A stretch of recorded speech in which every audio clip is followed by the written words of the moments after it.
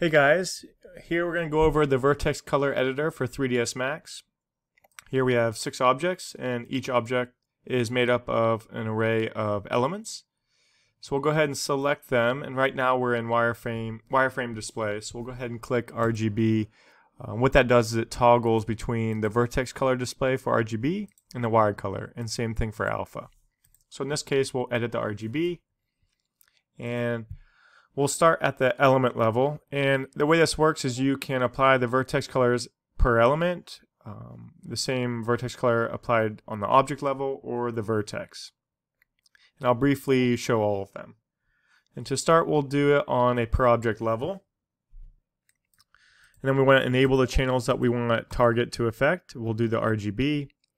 And then you can choose to do a solid color, which would be this first swatch, or a range, which will go from black to blue, or lastly you can do random, which will randomly choose a color between white and black.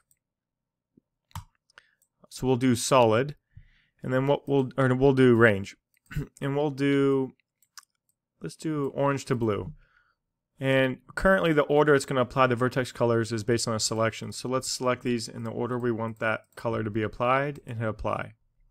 Now if you want the color to be reversed, you can always click the reverse button and hit that. Next we have random, which is randomly going to choose a color within this range and apply it per object. So what that means is the entire object is going to get the same vertex color that's randomly chosen for it. If you want to do a random vertex color per element per object, that's when you would change this to per element. You can go even smaller and go per vertex. Now let's go back up to the object level here, and what we can do is change this to do it based on the Y position, which will start at the front and it'll go back away from us. And we'll get a really nice gradation. So we'll change this on a per object level. You need to do it on a per element to really see the effect. And now you can see each element or each object is having that gradation applied individually. But if you want all the objects to be treated as one, you can do grouped.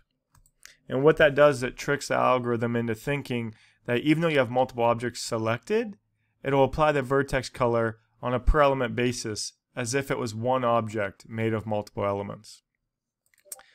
Now we'll go ahead and hit apply, and what we can do now is do it on a per vertex, and you'll see that there's not going to be a ton of change. But if you do grouped, you'll see it's a much softer transition versus doing a per element. And that's because on this one it's applying the same vertex color for the entire element versus an individual element and its vertices within it. So next we can go down to random, and you'll see that's going to do the white and black random color. You can also do solid, which uses the first color swatch to apply.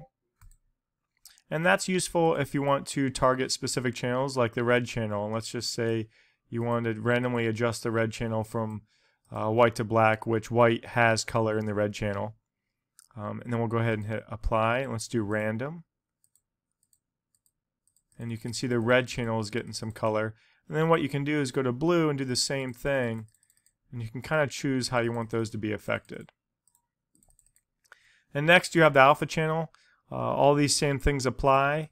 You can enable that and start editing the alpha channel after toggling the buttons so you can actually see what's happening. And we'll go back to a per element level and get some cool effects going. We'll go back to range to get a nice gradation, and then turn on grouped to get them all to affect the same way. If you want to soften it again, you'll change it to per vertex.